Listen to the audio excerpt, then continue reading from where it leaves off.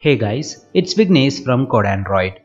In this video, we'll see about Firebase Authentication. If you have an app where you want to add a login functionality without doing server code, then you can use Firebase Authentication. To demonstrate this, I already created a project where I have designed the login and sign up activities. While launching the application, login activity will be shown to the user. I haven't added any of the code on Kotlin files. Let's see how to add Firebase Authentication for this application. Before that, make sure that you have an emulator with Google Play Store. If you don't have, click on Create Virtual Device and select the device which has Google Play icon. Download any of the recommended system image and select it. I already have an emulator, so I'm closing it. After launching your emulator, go to Emulator Settings and select Google Play. Make sure that you have latest version of Google Play service installed on your emulator. Let's start the Firebase integration. To do that, go to Tools and select Firebase. After that, you will see a sidebar called Assistant. We are going to use Firebase Authentication, so select Authentication. Click on Email and Password Authentication. Now we need to connect the app to the Firebase. So click on Connect to Firebase. If you already logged in, then you will see the email ID here. Otherwise, it will open the browser for access. I'm selecting the country as India and clicking on Connect to Firebase. Now, Android Studio will register our app on Firebase console and it will download the Google service.json file and keep it inside app folder. To add Firebase Authentication, click on Add Firebase Authentication to our app. This will add Google service on our project level Gradle file. Also in app level Gradle file, Google service and Firebase Auth will be added. So click on Accept Changes. Now your project will be rebuilded.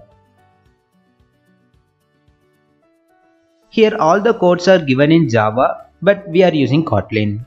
To get the Kotlin code, go to Google and search for Firebase Authentication. Open the first link. We want to do email and password authentication, so select Android here. We have added the dependencies, so we can skip this. To get Kotlin code, click on Kotlin Android. We want this Firebase Authentication object as a global variable, so I'm pasting it above onCreate method. Let's import Firebase Auth as well. We need to initialize this auth object inside onCreate, so I'm pasting it here. To know whether the user is already signed in or not, adding this inside our activity. If the user is already logged in, then we will get the user details in current user. Otherwise, we will get null. To handle that, I'm creating a new function called Update UI inside, taking nullable Firebase user as a parameter. We'll handle this later. We want to allow the user to sign up using their email and password. To do that, go to Firebase console and select the project which you have created. Under authentication, go to sign in method. Here we need to enable email and password. Let's save the settings. In login screen, I have login button and don't have an account button. In this video, we'll see how to do sign up. So on click of this button, we want to go to sign up page. So setting on click listener for BT and sign up. Inside starting sign up activity using intent. After starting next activity, killing the current activity by calling finish method. In sign up activity also we need Firebase Auth. So adding authentication object and initializing it inside onCreate. When we click on this sign up button, we need to validate the email and password. If both are valid, then we need to create the user account. So setting on click listener for BTN sign up. If username is empty, then setting the error messages please enter email and requesting the focus for username.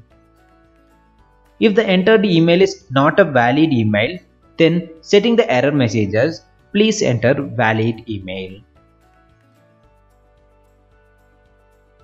If the password is empty, then setting the error as please enter password. I'm moving these codes inside a function called SignUp user and calling it inside the button click. If any error is occurred, we need to stop the execution there.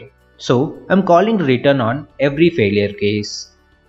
If no error has occurred, then we need to register the user.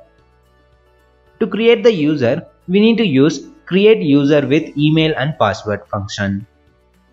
So I'm copying the code and pasting it here. For email, we need to pass TV username text. For password, we need to give TV password text. If the user is created, then task.is successful will return true.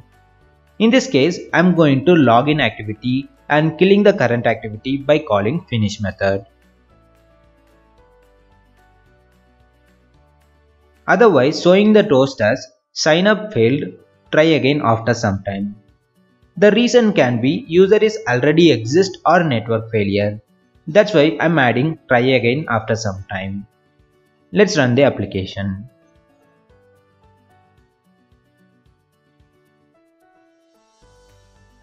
You can see our app is crashing and we are able to see the crash messages call Firebase app.initialize app.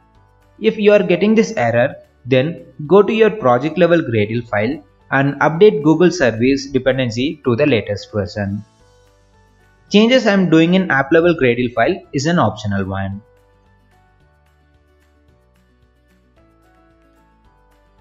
Now we'll launch the application. You can see now the app is not crashing. Click on don't have account. Let's sign up with our email address. Also we'll give our secure password 123456. Click on sign up. You can see it's going back to login page, which means the user account is created successfully.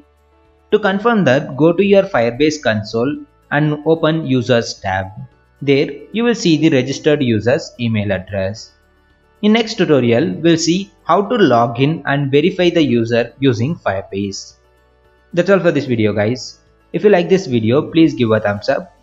If you want to support me, you can do that by becoming a patron at patreon.com/CodeAndroid. Hope you like it. I will see you in my next video. Have a nice day.